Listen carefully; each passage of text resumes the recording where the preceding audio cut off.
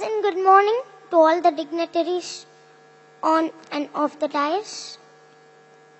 Prostrating the divine feet of Almighty, it's my proud privilege in delivering a speech in this auspicious occasion before all these multifaceted personalities.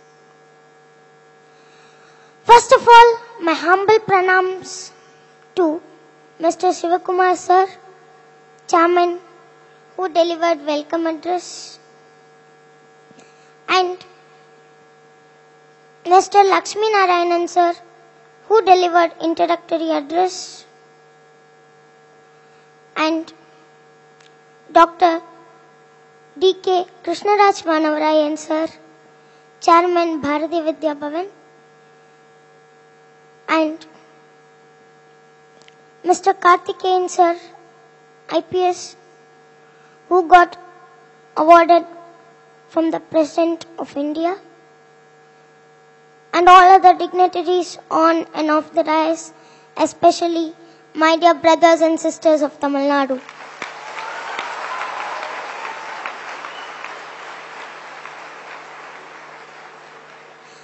Before the commencement of my speech, I would like to proclaim a quote of Swami Vivekananda: expansion is life and contraction is death. Balame valvu, balaviname maranam. By proclaiming this inspiring quote of Swami Vivekananda, I would like to give a motivational speech on effective communication skill. Effective communication is all about conveying our messages to other people clearly and unambiguously. By effectively communicating our message across, we convey our thoughts and ideas effectively. If our communication is poor, the thoughts and ideas that we actually send across do not reflect what we really think. A way of talking indicates the inner stuff in us. We often judge people from the way they speak. Some students talk whatever that comes to their mind without any restraint.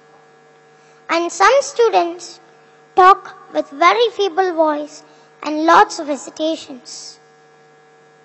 And some students are a reservoir of knowledge and information, but they do not have communication abilities. We may talk less, but we can impress others by expressing ourselves with confidence in an effective manner.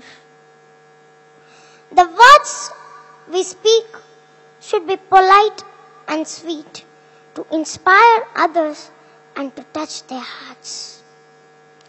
Soft-spoken persons are liked by everybody and make friends easily.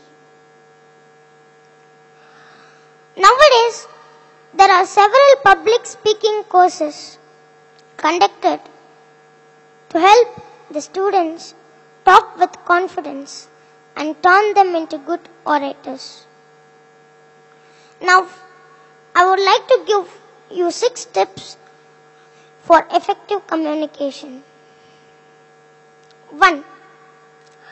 We have to cultivate the habit of writing down what we want to speak and rehearse it.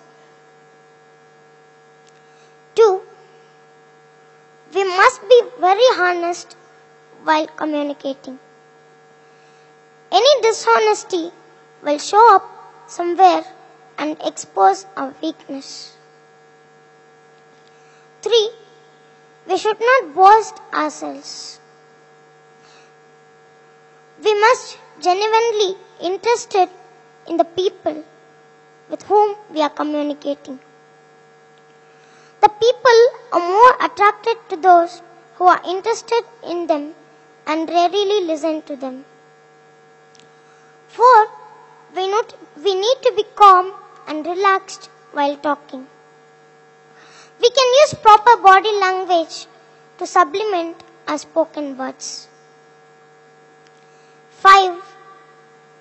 We need to cultivate the habit of smiling face. Smiling is the most powerful positive signal in communication. 6. We should avoid using unnecessary acronyms. We should use simple and effective words and maintain eye-to-eye contact while communicating. Now, I would like to say a few words about Dr. APJ Abdul Kalam. Dr. APJ emerged from the extraordinary circumstances of his own life. Born in a humble background, in a boatsman's family, being a scientist and people's president, his life is an inspiration for not only the individuals, but also the youngsters who have the courage to dream big over the Vision 2020. Such as dreams of great dreamers are always transcended. Having observed him closely, I am one among the millions who enjoyed his interactive speeches. I met him when I was studying 4th standard in Ramakrishna Mission Vidyalaya, Swami Shivananda Higher Secondary School. I got an opportunity of articulating Swami Vivekananda's Arise Awake. Later, he proclaimed that Sabari Venkat is my best friend. It was really surprising.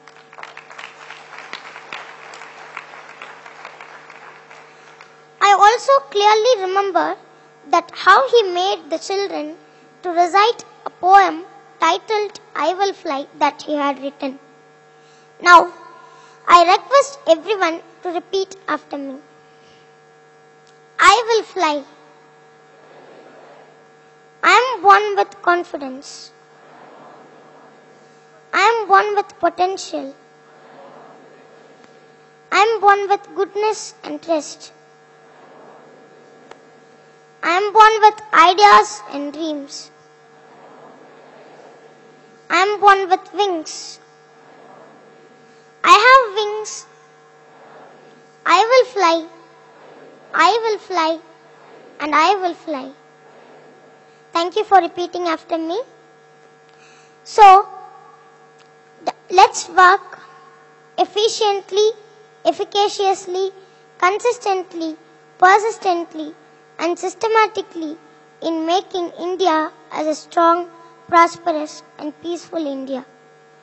Now, I would like to deliver a few inspiring quotes of Dr. APJ Abdul Kalam. I am not a handsome guy, but I can give my hands to someone who needs help.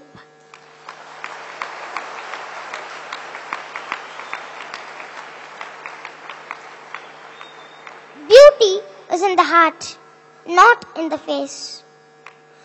All of us do not have equal talent, but all of us have equal opportunities to develop our talents. Dream, dream, dream. Dreams transform into thoughts, and thoughts result in action. Dreams of great dreamers are always transcended. Love your job, but don't love your company, because you may not know when your company stops loving you.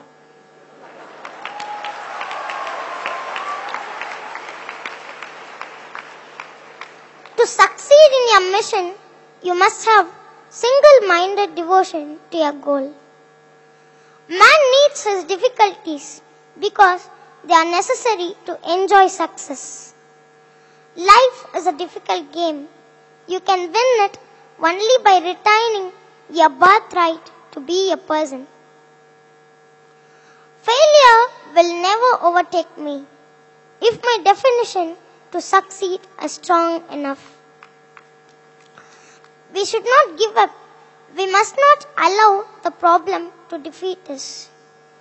By saying this inspiring quotes of Dr. APJ Abdul Kalam, I would like to share Swami Vivekananda's address at the final session, 27 September 1893. The world's parliament of religion has become an accomplished fact, and the merciful Father has helped those who labored to bring it into existence and crown with success their most unselfish labor. My thanks to those noble souls whose large hearts and love of truth first dreamed this wonderful dream and then realized it. My thanks to the shower of liberal sentiments that has overflowed this platform.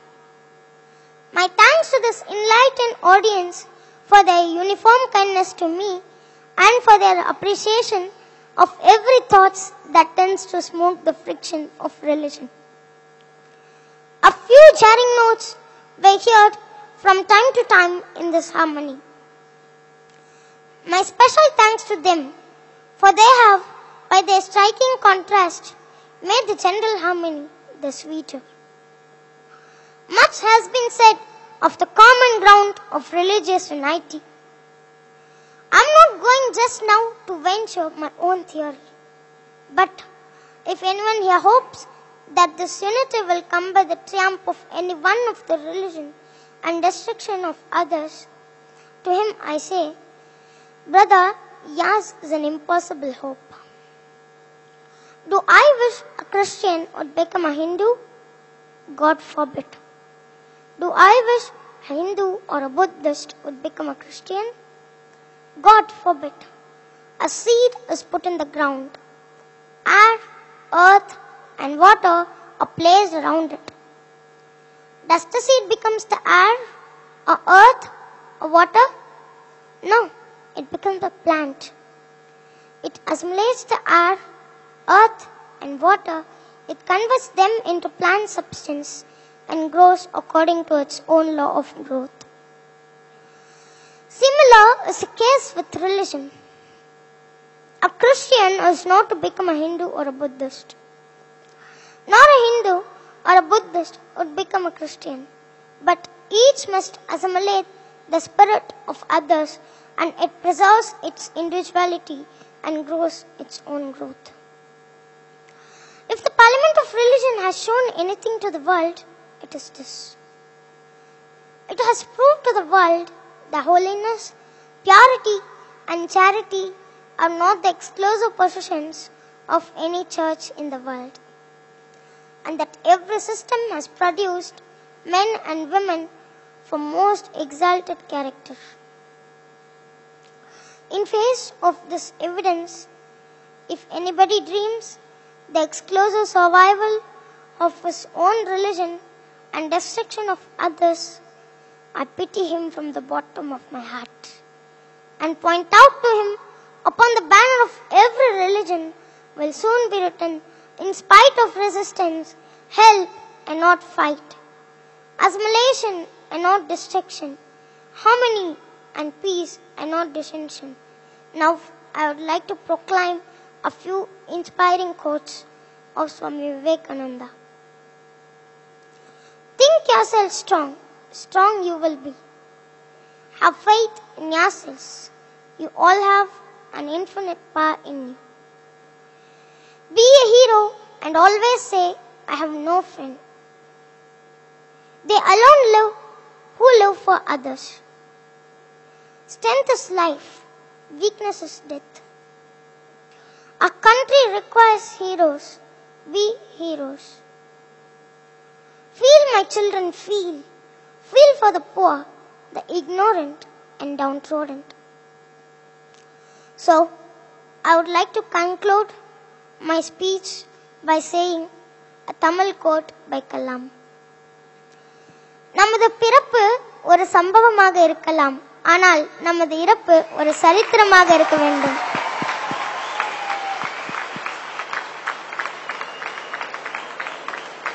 Thank you very much, Sabari. I can tell you, all the people assembled in this large hall enjoyed every word that you spoke. Thank you for coming here and doing it. And I have a question for you. This has been intriguing me. I believe you met our Prime Minister, Mr. Narendra Modi. Sir. What did he tell you and what did you tell him?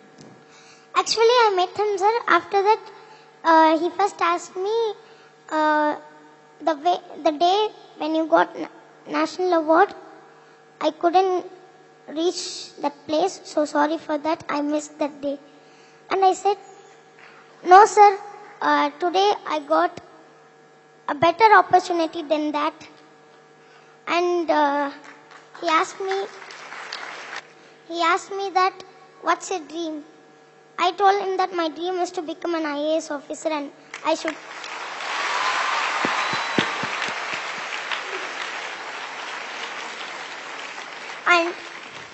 should administrate like you. I asked him that sir, please guide me, and he told, yeah, I will. So, and he asked him, would you like to say me any suggestions? And I told, no, sir, I want to ask you some questions. Okay, ask. Sir, what's the secret of your growth? He told that my growth secret is hard work. It was just one word answer. Then I gave him a speech of Swami Vivekananda. And I also told him some stories from Hitopanishad. Later, he told that, okay, grow well, I will guide you for administrating as an IAS officer. And he left, sir. That was the 10 minutes experience. Fantastic. Thank you very much. And I'm sure in addition to Prime Minister Modi, you have close to about 2,000 people who will help you become an IAS officer. Thanks again. One round of applause to Mr. Sabri Vengat.